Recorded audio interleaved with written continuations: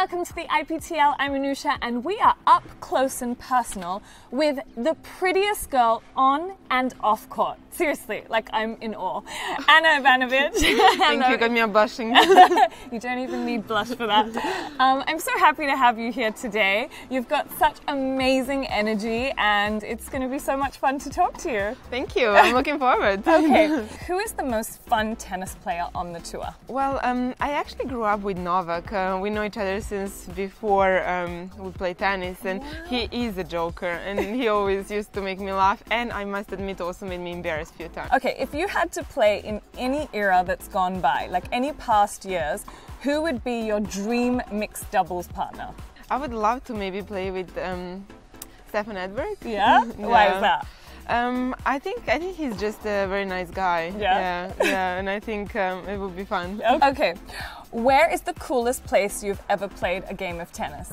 I actually enjoy playing at home with friends, but I must say Australia. I love playing there. Describe yourself in one word. I would say I'm very honest. Now, I'm sure you have a lot of crazy fans. Yes, and I want to know, what is the craziest thing a fan has ever done for you or said to you? Well, one time in Indian Wells, I was doing autograph session and one guy came up and asked me to sign his forehead, and I was like, no, you're not gonna walk around like that. And he's like, no, please do. So I did, and I don't know what he did with it. Was it a permanent marker? Was it a black? No, it was black, but it wasn't permanent. I hope he could wash straight off. I don't think he wanted to. That's pretty cool. Who was your idol growing up and why? It was Monica Seles. I actually started playing tennis because of her. If you had to go back in time, what age would it be and why? It would be maybe, let's say, 15th century. Yeah. I think it was really nice time of the Renaissance too, and art, and like somewhere in Italy, you know, Florence would be amazing. And the fashion was amazing, everything was amazing. What is the first big thing you bought yourself with your tennis earnings? When I was 20, so for my 20th birthday, I brought myself like a Cartier diamond earrings, and that was like a little present for myself. Oh, that's so nice. A non-tennis sports star you admire?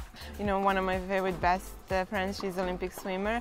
And we also have great basketball players playing NBA, and Divac, he was amazing. A sports movie you've loved? Rocky? Yeah.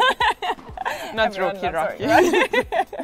The most gorgeous person in the world is? Probably my brother. Oh, he is. That's so cute. A current song you struggle to get out of your head? Hello by Adele. Oh my God, that's in my head too, I swear. Okay, and what is your one vice? Like, you know, do you eat a lot of chocolate on the side, or what's the one thing that you can't live without?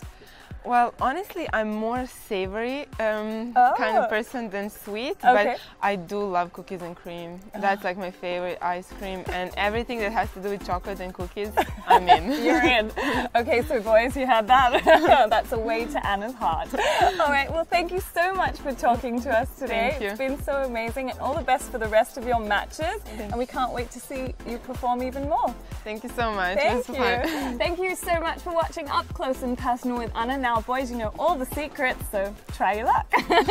Thanks, guys. Bye. Bye.